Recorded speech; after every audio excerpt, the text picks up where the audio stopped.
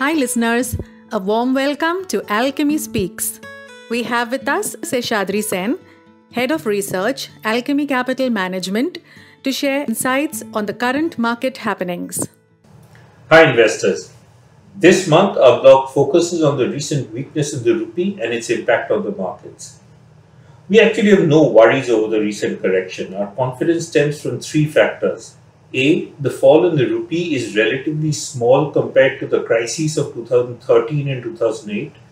A sharp sell-off in the rupee often spells bad news for the equity markets, but the decline has to be deeper than the current one for that to play out. The underlying factors driving the weakness are now easing up. Oil prices are off from their peaks while FII selling in equities is also abating.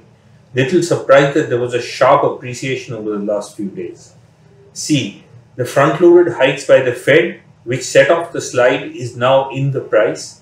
The RBI is likely to follow suit, but it may not match the US hikes to the last basis point.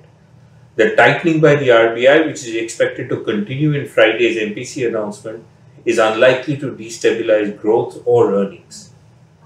That said, the rupee remains a major macro risk to the market and we are tracking the underlying drivers closely.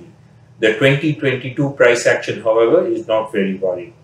Overall, we remain medium-term constructive on the equity markets and are positioning ourselves accordingly. We see opportunities in off-index stocks and are adding to our portfolio from this basket with appropriate risk guardrails. These insights are also available on our blog. To read the full blog, do visit the Insights section on our website www.alchemycapital.com. All investments attract various kinds of risks.